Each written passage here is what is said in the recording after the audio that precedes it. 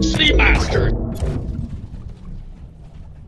Hi everyone, Sneemaster here with some 3.17 tips. Now that patch 3.17 released, we can see it is not as stable as 3.16, as the previous patch was based on a stabilized 3.15, but 3.17 was a whole new patch. It has some bugs on top of the new features, so I figured I'd include a few tips for playing 3.17 so you don't get frustrated as much. First off, unlike 3.16, this new patch does have some random 30k errors, so make sure to land at stations or main landing zones often to save your ship status. This includes whatever cargo your ship is carrying. If you get a 30k, close the game and launcher, wait a few minutes and then rejoin the game. You and your ship should be at the last station you were at, hopefully. Next, CIG increased the food and water usage for our characters, so your character will get hungry and thirsty much quicker. Make sure to have some liquids and food available nearby if you're going on any long adventures. Save it in your suit inventory or ship inventory, or just be nearby space stations.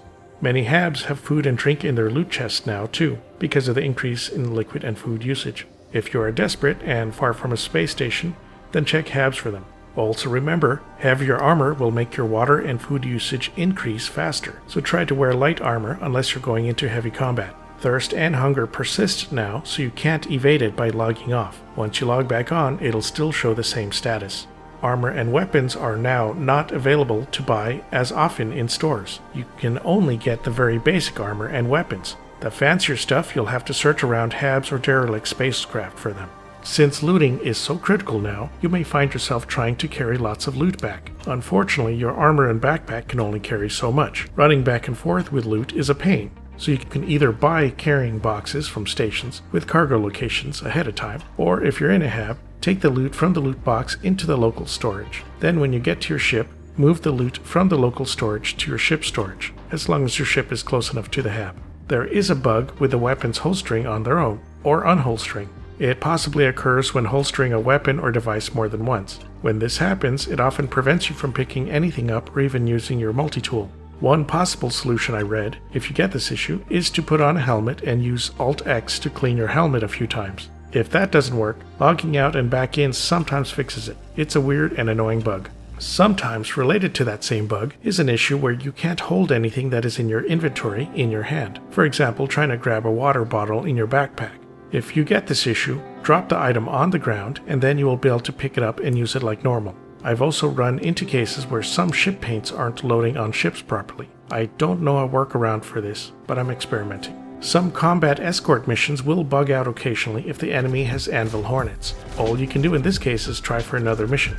Another issue is sometimes the air traffic control won't always work. It might not assign you a landing bay, or it might not give you an icon on where to land. Worst case, just let your ship get impounded. It shouldn't give a crime stat, hopefully, and it's just a fee later to get your ship back, like 500 credits. Your cargo should still be on the ship, but I have to test it. Or you can fly more than 10 kilometers from the location and then fly back. Sometimes the ATC will register then. Another tip, you can now bind a key to call the air traffic control automatically instead of manually having to go to the communications page or using the comms MFD. Many people bind F3 or the comma key to that command. It'll save you quite a lot of time in the long run. One benefit of the patch is the improved frame rates, and syncing have made it easier to fly or fight with friends at your side. This is a good time to get friends to help you on missions, and you can formation fly with them now without randomly bumping into them. Unfortunately, sometimes the party markers don't always show up, and the beacons sometimes don't show, so that can cause problems. The markers synchronize best when the party gets together physically first in one location,